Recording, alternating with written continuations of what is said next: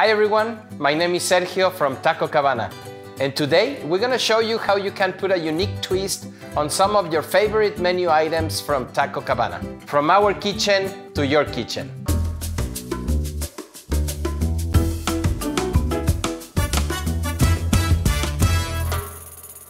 So we're going to prepare churro bites with churros, chocolate sauce, and vanilla ice cream.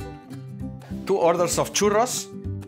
We're gonna cut by half, then each half by half. We're gonna just spread our churros on the board, separate the pieces, make like a churro party.